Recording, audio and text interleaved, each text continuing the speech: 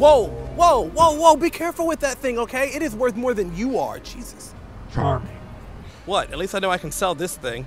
You insist on walking around being called Brian. Come on. That's my name. Yeah, well, it's not a rock star name, boo, all right?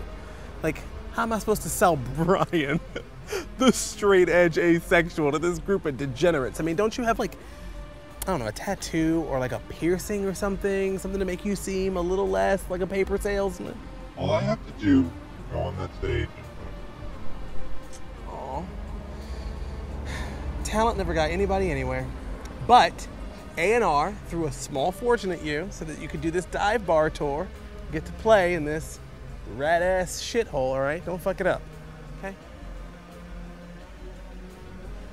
Love you. So, who's going on tonight? I don't know, but I hope it's not any violent goth shit like last week. Hey, we're not some goth shit. We're chamber metal. The flyer just said it was EDM night. No acts listed. Oh, so that's why we're here. It's important to make connections. I mean, the synth scene is so small here. If I can meet some cool people and get a new band going. What? Okay, you've got like 15 synths taking up our den. Surely that's enough to go solo. I own 6 synths, not 15, and I still need at least 3 more if I want to go solo. All the beat boops sound the same to me. They're not the same. Some are monophonic, some are polyphonic, some are digital, some are analog, some have built-in reverb, some have sine waves. I really want one with audio rate modulation for that, like... Okay, that's fine. I'm just gonna go talk to my own people. BRB. Hey there, glad to see someone's performing here tonight. I'm Seth, I'm a synth musician, just like you. Musician? Oh, you mean collector? So, fancy record deal's not getting you too far. Got you playing the same shitholes we used to before. $50,000 advances. And a custom-built synth, too.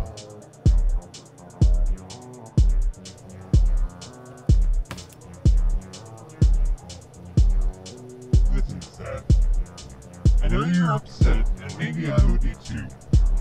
But they didn't offer us a deal, they offered me a deal. Get it? You always thought you were so great, all classically trained and shit, but good luck rocking this crowd with one synth in cargo shorts. I seem to remember them booing us off the stage last time we were here. You'll see.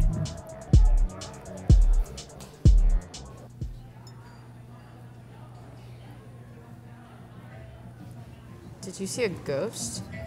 Something like that. Like a really smug ghost with a really nice synthesizer. Do you think his synthesizer is also haunted?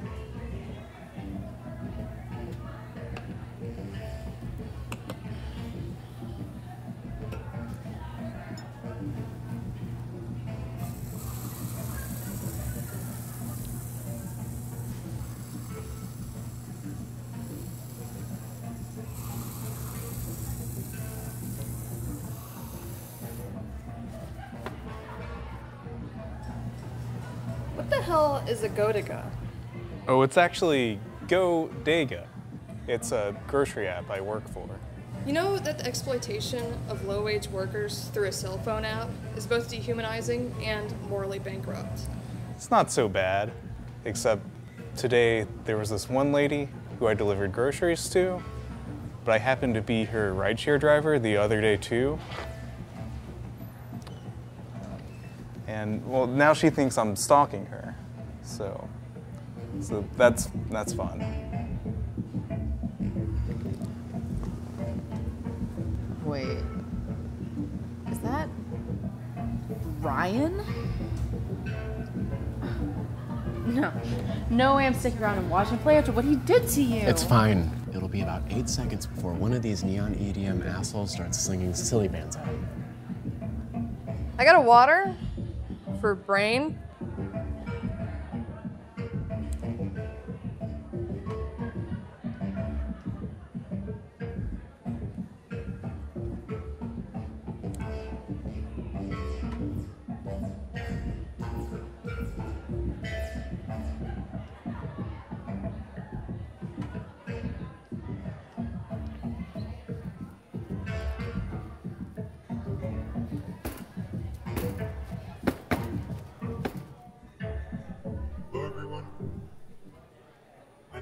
Brian.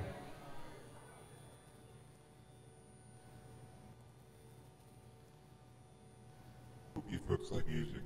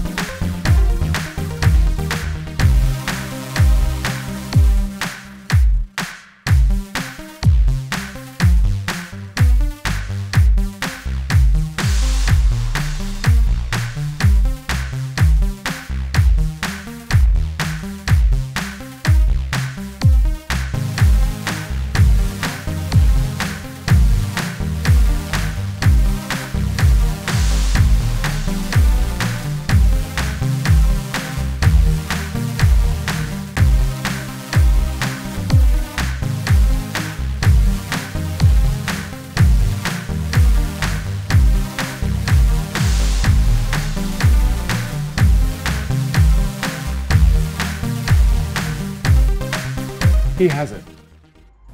Yeah, he is really talented. That was great. No, he has a magic synthesizer. Have you been smoking my ditchweed?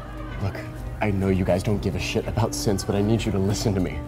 Ever since I was a kid, with my little stylophone, I've known about the legend of the Seven Deadly Synths. And he has one. There's no other way to explain what he just did. Seven Deadly Synths? Listen, it started with gluttony. The gluttony synth took up an entire building out in BFE, way too big to ever move, way too far to ever hook up and use. They say scavers stripped it so clean by now that you wouldn't even know it, even if you found it. Then there was wrath. The government found it back during World War II. Supposedly, it had the power to inspire entire nations to die for it. They locked it away in some warehouse so no one could ever use it, especially Nazis. Hate those guys. Then there's sloth.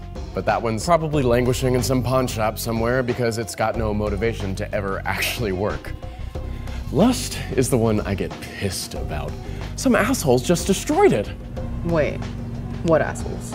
The Anti-Synth Society of Honorable Orchestras and Legitimate Entertainers.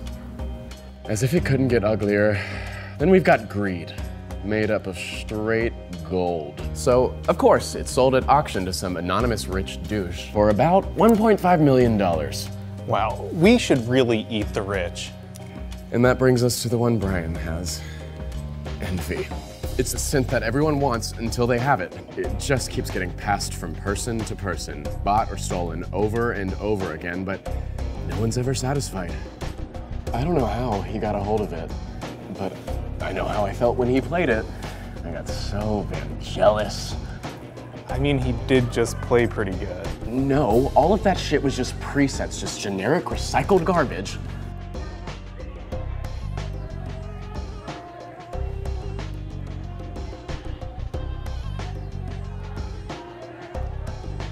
I thought you said there were 7.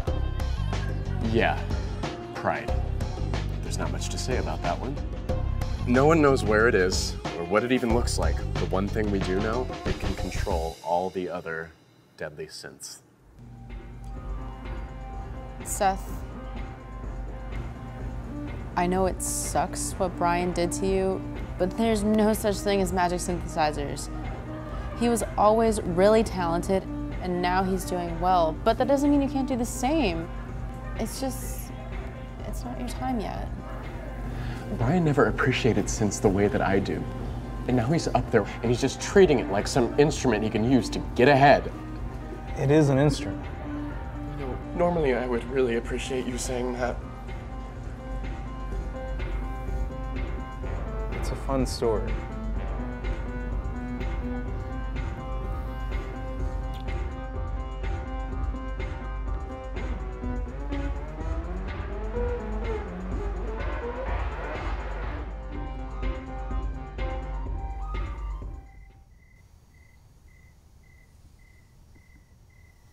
I saw it up close. Had no labels or branding. Even a custom shop would have branding. Seth, go to sleep.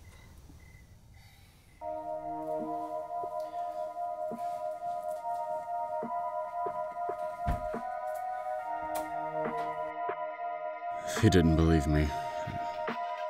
I didn't believe it until I saw it for myself.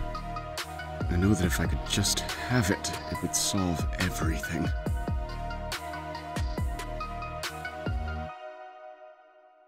I'm gonna steal that synthesizer.